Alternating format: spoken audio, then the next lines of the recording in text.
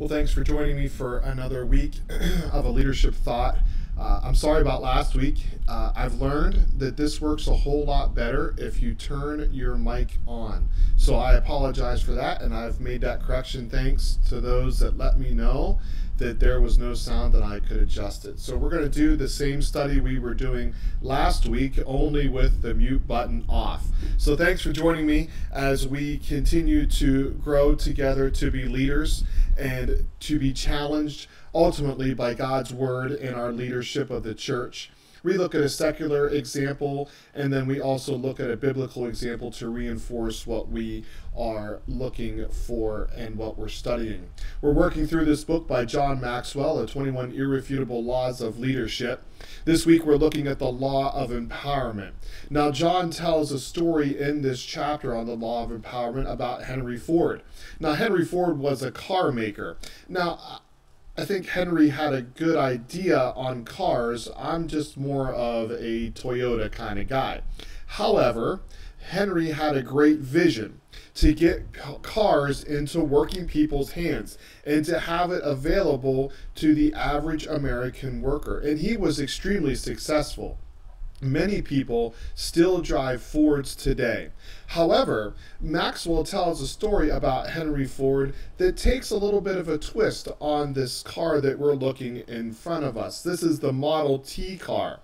And the story is that this is one of Henry Ford's first babies, one of his first cars, and he loved this car, and he had people that were around him and they saw areas to improve. And so they took the prototype of the Model T car and they went and they rearranged some things and they made some things better. And the story goes that when Henry came in and he saw the car, he was so angry that these people went and readjusted his car or modified his car, that he ripped the doors off the car. And he then went to destroy the entire car with his bare hands. He didn't want anyone touching his prototype or touching his baby. Many times that can happen, that type of mentality can come into the church, especially with ministries that we started or that we are involved in, or we have a lot of, quote, skin in the game. And we don't knowingly have that attitude. I don't think we have that attitude. But sometimes we have that mentality in our ministry. And anytime someone comes in and modifies, or dare I say change something, we end up taking and ripping that down and hurting the person that's trying to make it better. And we end up not empowering them, but we end up crushing them. We need to help people reach their full potential. And John Maxwell says this on page 146. He says, to lead others well, we must help them reach their potential. And many times people won't reach their potential because we are the ones holding them back. Either they don't want to come around us, or they're afraid to ask permission, or they're afraid to change things because we'll have offense to that. So many times we as leaders are called to help people reach their potential. That means, what's it mean to be on their side? Maxwell says on page 145, it means being on their side. It means encouraging them. It means giving them the power and helping them to succeed. It's giving them feedback. It's encouraging them. It's helping them walk through what went well and then walk through what did not go well. You see, sometimes what happens is we end up just doing it and we don't empower people because it's easier and quicker if we just do it ourselves. But yet I come back to the question, is that really empowering, or even the other word, equipping someone for the work of ministry? No, it's just us doing it and us telling them, watch what I do and do exactly as I would do.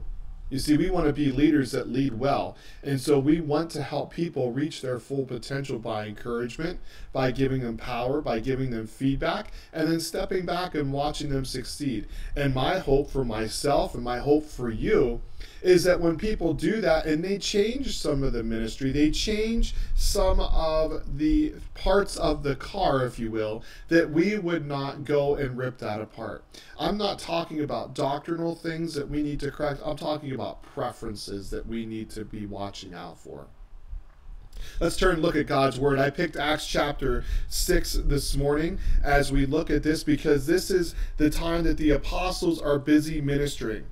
The apostles are busy ministering the Word. They're teaching the Word. They're able to do the miracles because that's what Jesus has empowered them to do. And the early church is just exploding, and many people are coming to know the Lord. But there's also areas that the apostles are not able to minister to, and that's the daily distribution of food. And so what happens is the apostles, they go and they equip and they find deacons to do it. But notice in the scriptures that I have, and you could read longer in Acts chapter 6, I just stopped at verse 3. The apostles, they don't tell the deacons how to do it. The apostles, they give the deacons the task. They paint the vision. This is the problem that we have. This is what we need to do to be able to fix the problem that we have. Now, guys, why don't you go and why don't you do it? You figure out the details, but this is the task that we want to have accomplished. If you look at the deacons, they had a standard of life and they had to have certain qualifications. This wasn't just anyone that was willing to help. They had to meet certain specifications for the ministry. So the first question I have for application is, who are you helping bringing into ministry? Who are you helping to bring alongside of you to help you accomplish the task? You see, what happens is that as we go back to Acts chapter 6, I don't see anywhere in Scripture where the apostles came back to the deacons and said, deacons, you need to do it this way. Deacons, you need to do it that way. You're not doing it the right way. You're not doing it my way. The apostles went and said, hey, go and do this. Figure out how to distribute the food. We're going to do what we're called to do. You do what you're called to do, and we're going to see the name of Jesus be glorified and the gospel go out further. The apostles did not come back and micromanage them. They came back and encouraged them and gave them the power and helped them to succeed. Now, how about you? Let's get into some application for this afternoon on this Wednesday. How about you? Are you more like Henry Ford, with a no hands on my ministry approach? Don't you touch my ministry. Don't you change it, or I'm going to come in and I'm going to take it right back to where it is. I would dare say I know all of you, and I don't think that you're that way, but sometimes it can come across that way, and we need to be careful with that. So let's not be like Henry Ford. Let's be like the apostles, who are eager to equip, eager to encourage, eager to inspire a group of people that want to serve. Hey, come on, let's do this together. Let's figure this out together, and let's encourage each other, and let's continue to reach out with the gospel of Jesus Christ.